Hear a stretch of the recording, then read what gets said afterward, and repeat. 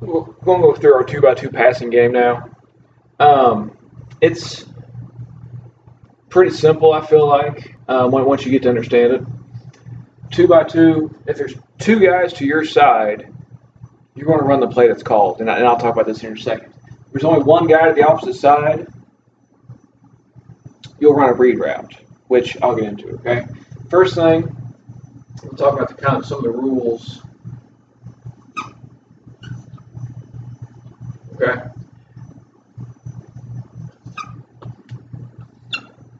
We can run this out of, let's say, stop or no motion, and you would have two guys to both sides. So if we called the play, we'll talk about the first one, bench, both sides would run the same route. It'd be mirrored, or Indiana. Both sides would run the same thing, okay?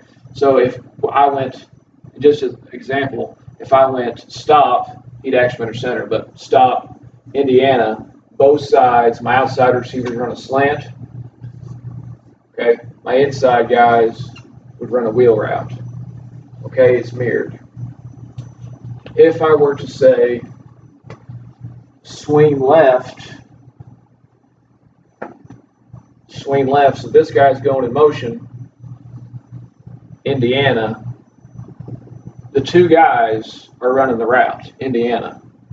He's swinging, so this guy is all by himself, okay? He no longer can run Indiana because he's the only one over here, okay? He's going to run a read route, which typically we tell our guys, you've got a defensive back over here covering you, and we'll get on this out in the field, but you've got to read that defender and signal into the quarterback what you're running. And our rules, we go zero, fist is a slant. Okay, so if your guy's about 5-6 yards off of you, you can get to him real quick and run a slant.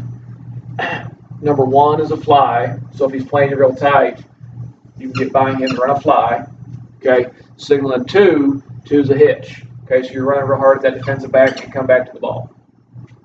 Now we've had some other ones. We always start with those. You know, sometimes the receiver and quarterback come up with another one or two, whatever. But that's our general rules for how we do it. So if it could be jet, jet left, Florida, whatever it is. If you're the one-on-one guy, there's no other receiver over here with you because now he's gone. You've got to run a read route. Okay, they never run the play. So I'm going through our different plays real quick.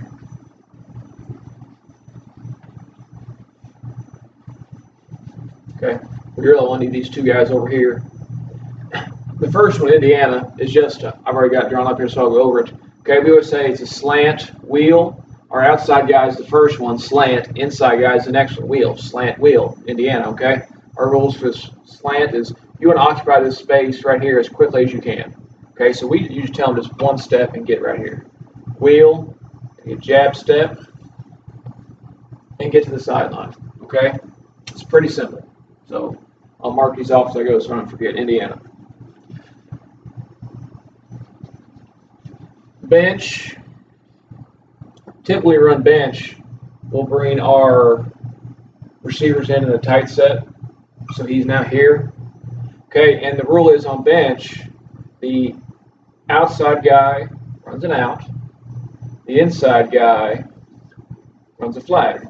Okay, out is 5 steps in 90 degrees to the sideline. This guy is 5 steps, 45 to the sideline. If we go bench switch, if you ever hear switch, switch just flips the responsibilities of the two receivers. So bench switch,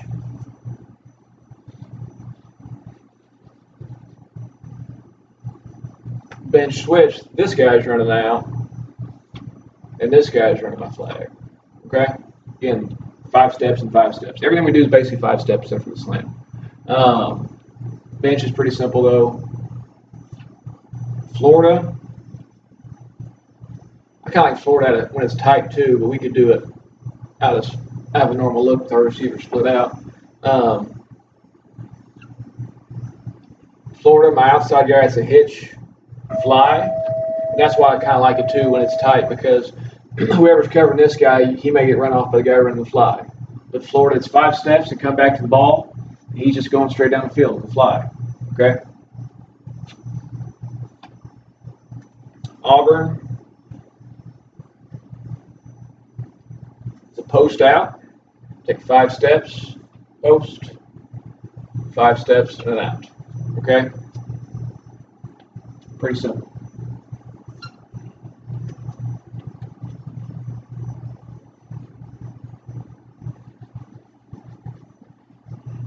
Louisville's come across from us, arrows right between the two. So we go, it's just a slant. Again, he's just trying to get here quick as he can. He's running, we always call it arrow, but it's like an inverted slant. This way, same thing. Okay, they're just crossing. Should be real quick, quarterback gets the ball in his hands, one way or another. Ideally, this guy, if he can rub off the defender here, if he's close enough to him, rub him off so he's open. You know, that'd be nice.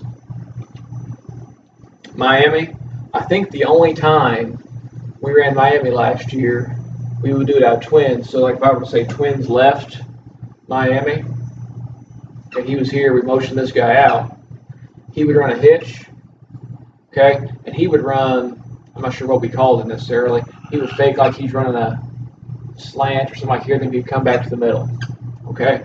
So maybe it's like we run a V pattern sometimes in our play action. It's like an inverted V. You're coming out here about 3 or 4 steps and breaking it back to the inside. And that worked real well for us at times. I don't think we ever ran it when he was tight. I think just the spacing of it, I don't think I like that near as well. But I do like this. We don't have a ton of 2x2 stuff.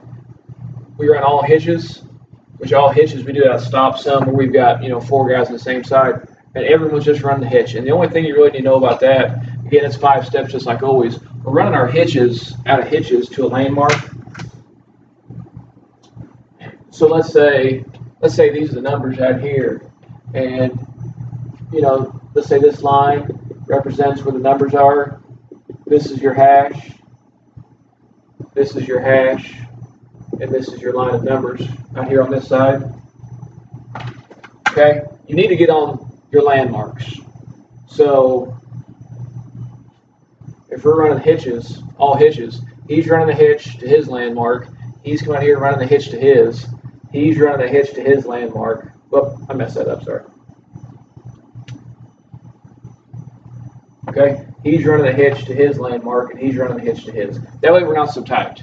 Okay, we want to spread out the defense a little bit when we do this, and it should be nice and hitch, but still 5 steps. But get over here to where the hashes are, and get over here where the numbers are. All right, and then the last one, we got verticals and vertical switch. It's still a landmark. Okay, the landmarks are actually the same. The outside guys, your landmarks are the numbers. My inside guys, here's the hashes. So it's just a vertical, it's just a fly. So this guy's running straight down the field. He's going straight down the field. Straight down the field. Okay, again, and we have to hit those landmarks so we have good spacing. Otherwise, one defender can cover 2 of you down the field. Okay, the switch, vertical switch, we just change landmarks. Okay, so he's going here, and he's now coming here, and vice versa on the other side. So if you're switch, it just means you're switching responsibilities with the other guy. If you're the outside guy, you're switching with him. If you're the inside guy, you're switching with him. That's all it is. So we only have, like I said, 1, 2, 3, 4, 5, 6, 7, 8. We only have 8 that we run, and none of them are difficult. Okay, and I know I went through these kind of quick.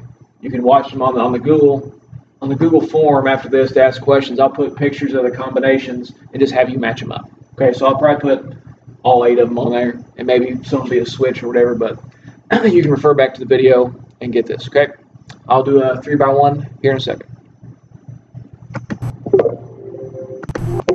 Well, maybe.